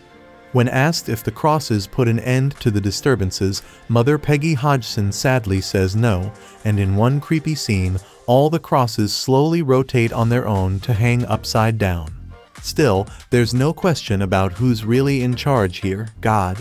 The Warrens are Christians, and they go into these situations armed mainly with their faith. Ed relates how, when he was a little boy, something grabbed him under his bed. His dad forced him to face his fears with the help of a crucifix he still wears, telling Ed to tell the thing to leave or face a God who was going to kick its butt. Prayers are said to combat the supernatural evil in play, and a demon is confronted by way of its proper name. Lorraine reads a Bible. The Catholic Church shows a willingness to help the Hodgsons, but a priest tells the Warrens that they need to first know if the home's supernatural issues are real. A paranormal researcher talks about his dead daughter, and he longs to prove, beyond a shadow of a doubt, that there is a life beyond this. He expresses his belief that his daughter, after she died, was trying to communicate with him. There's talk of a white light during a protective seance. Lorraine says their adventures in Amityville were as close to hell as I ever want to get. Ed reassures Lorraine regarding her visions, saying, "If God is showing you my death, it's for a reason." Sexual content. The Warrens sleep in a pair of twin beds in the Hodgsons' house. Ed tells Lorraine he's not sure he can spend the night so far away from her. Lorraine saucily quips that it'll give him something to look forward to when they go home. Camilla, a friend of Janet's, discusses her plans to sneak out of her house and perhaps let a boy French kiss her. The two are unfairly mocked for being lesbos by classmates. We learn that Peggy's husband had twins with the woman around the corner. A comical cross-dresser appears briefly on a television screen. Violent content. The Conjuring 2 is more frightening than grotesque, but the threat of violent death is pervasive, and twice in visions, we see someone skewered through the chest by a huge, pointed hunk of wood. Also in visions, someone's head is snapped back in a violent, disturbing manner. In a flashback vision, 5 people, sleeping in their own beds, are shot. Blood stains their pajamas and, in one case, spatters a headboard. An evil entity forces someone to choke herself. Dishes and furniture are thrown about violently. 2 people are bitten, leaving painful-looking puncture wounds. A girl is thrown into a wall. Others are thrown into and buried under furniture. A character seems to get attacked by the draperies. Someone gets wedged into an almost impossible position in a closet. An unexpected burst of hot water is temporarily blinding. People find themselves pinned to ceilings and yanked, somehow, into locked rooms. They're threatened with knives. We hear about a death. Spirits verbally threaten the living. Crude or profane language. British-leaning profanities are more common than American ones here, with characters uttering bloody half a dozen times and W-enker once. We hear A and H twice each, along with a few misuses of God's name. Drug and alcohol content. Camilla smokes. She makes Janet hold her cigarette just as a teacher comes around the corner and catches them. The horrified teacher pushes them toward the school to get their punishment, but then picks up the cigarette and takes a long drag herself. Later, Janet's mother, Peggy, scolds the girl for smoking while smoking a cigarette herself. Other negative elements. Janet's brother Billy is bullied because he stutters. Spoiler warning: Janet is caught fabricating a poltergeist incident, breaking dishes, turning over furniture, and bending knives when no one is looking except for the video camera positioned outside. Conclusion: not just ghosts stalk The Conjuring 2. There also lingers a sense of uncertainty, doubt as to whether these ghosts and demons are really there, or whether the whole thing is just an imaginative prank perpetrated by a disturbed little girl, or a hoax carried out by a desperate, publicity-seeking family. One doubter, parapsychologist Anita Gregory, outlines why she's skeptical of the Hodgsons' claims and wonders aloud what's worse: demons or the people who prey on others' belief in them. The demons, Lorraine tells her matter-of-factly, are worse. So they are. The Conjuring 2 is based, loosely, on a true story, one of the most famous, most documented cases of a supposed haunted house on record, a closing slide suggests. If you look at the actual case history, you'll find that much of the documentation leaves lots of room for a practical joke interpretation. Pictures of the real Janet Hodgson supposedly levitating could just as well be her jumping. Tapes of her channeling Bill Wilkins could be the product of a strange, otherwise documented abnormality in her larynx. Years later, Janet admitted to the Daily Mail that she had indeed fabricated at least some of the home's supposed paranormal activity.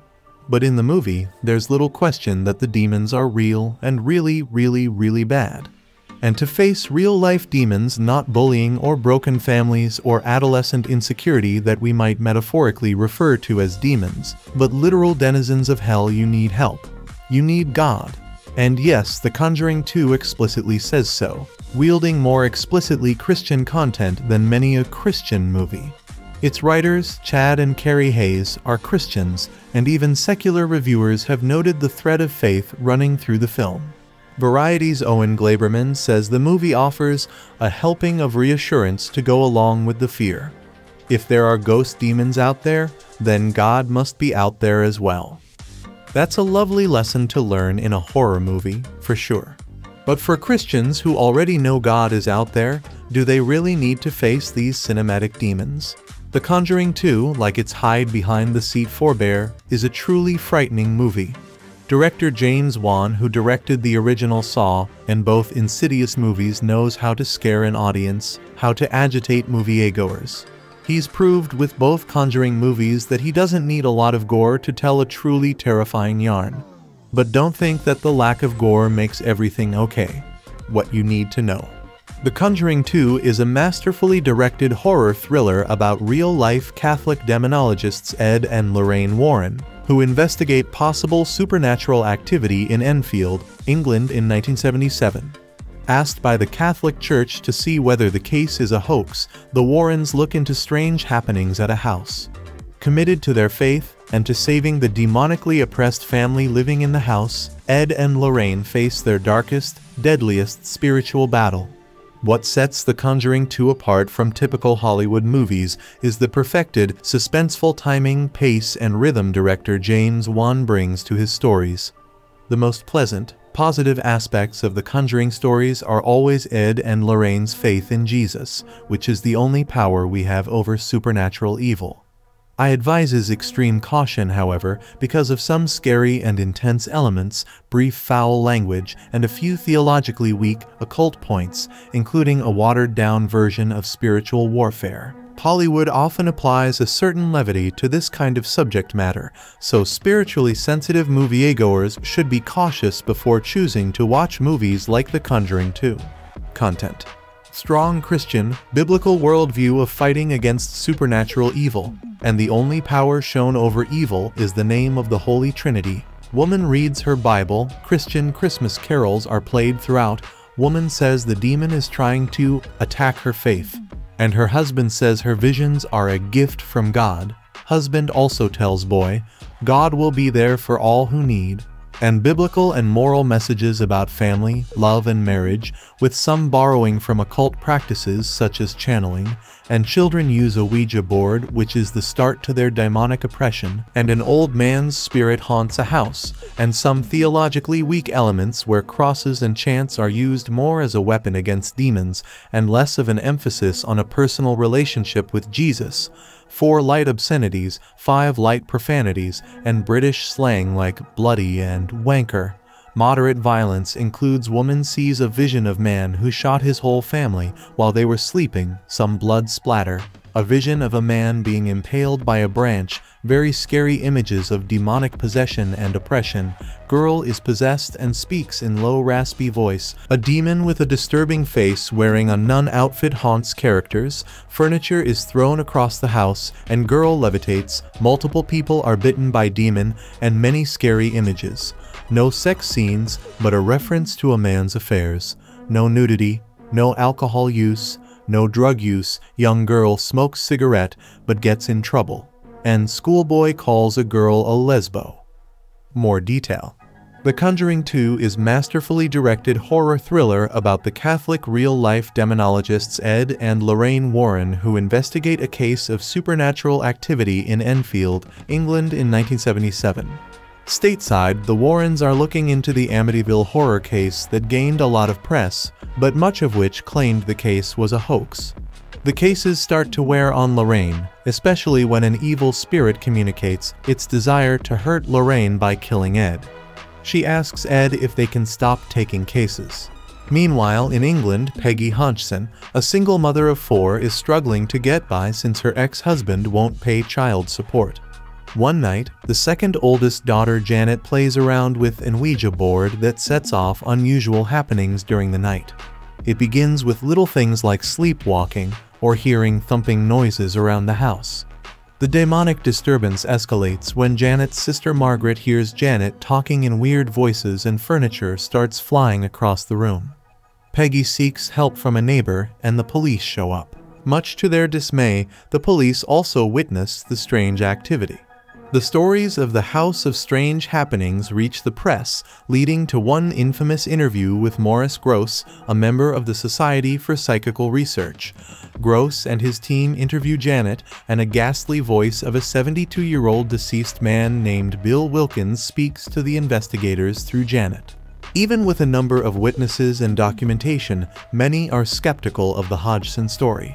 They claim the children are playing pranks or using ventriloquism for the sake of publicity or money. Catholic Church officials approach the Warrens.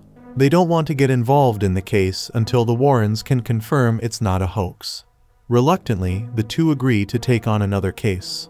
Arriving in Enfield, Lorraine doesn't notice anything particular sinister or evil about the house where the Hodgsons live, even though they do communicate to Bill Wilkins through Janet.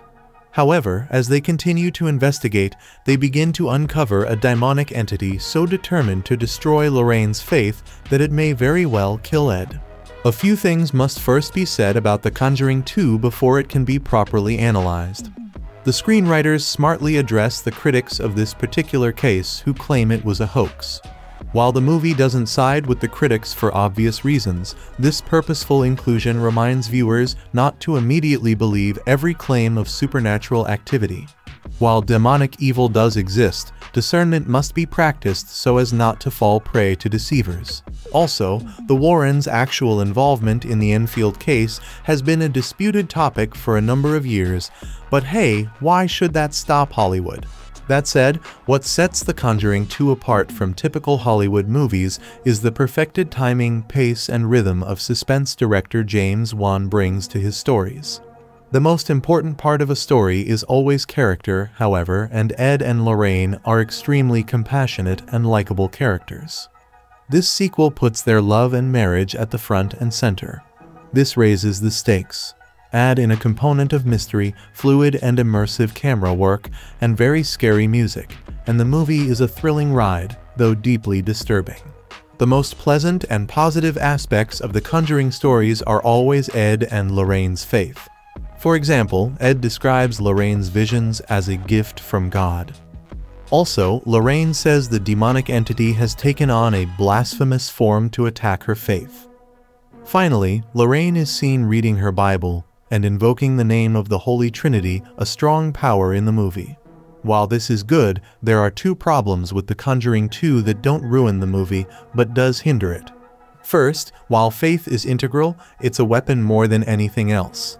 Ed and Lorraine practice their faith, but never do viewers see them turn to God in prayer or encourage those being demonically oppressed to do so as well. In the end, they turn to each other and state they couldn't have won without the other person. For Christian viewers, you may be wondering, what about Jesus? Are you going to give him any credit? Secondly, the examples of supernatural activity and how Lorraine specifically battles it are sometimes borrowed from occult practices. For instance, at the very beginning of the movie, Lorraine channels the murderer in the Amityville horror case in a fashion that looks very similar to a psychic circle. This is just one of a number of situations that is clearly influenced by Hollywood storytelling rather than orthodox teaching on demonic powers and how to engage with it. Both of these caveats are important to mention to remind readers that while The Conjuring 2 may be based on a true story and demonic evil is very real, the movie is a Hollywood tale. Thus, it shouldn't be used as a how-to on overcoming spiritual oppression. Even with all the Hollywood elements, however, watching The Conjuring 2 viewers probably will get a strong sense that the filmmakers truly believe in the spiritual subject matter they're addressing. Before production began on the sequel, James Wan tweeted a photo of a priest blessing the set and praying over anyone who wanted prayer before they started filming.